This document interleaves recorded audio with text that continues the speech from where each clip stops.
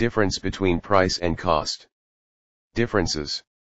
The term price is defined as the amount that the customers pay for a product. The term cost is defined as the amount spent by a business in making a product. Price is the amount of money given to buy a product. Cost is the amount of money used to produce a product.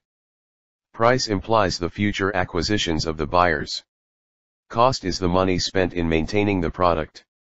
Price is the money used to gain something. Cost is the money used in the production process of labor, capital, materials, wages, bills, and other transaction costs. The price is determined by adding the production costs and seller's profit. Cost is said to be a component of the price. Price is higher. Cost is lower. Price is demanded from consumers. Cost is demanded from sellers. The term price is defined as the actual amount of money that a client or a consumer has to waive in order to acquire a certain product or service. It is expressed in units, usually in the form of currency.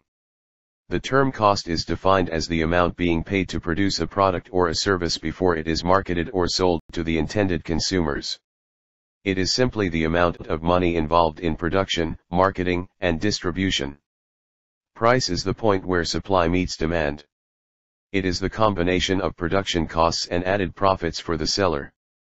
Cost in economics includes the capital, materials, bills, salaries, and wages of workers, also the cost of putting up a product, which is why everything is included when deciding the cost of the product.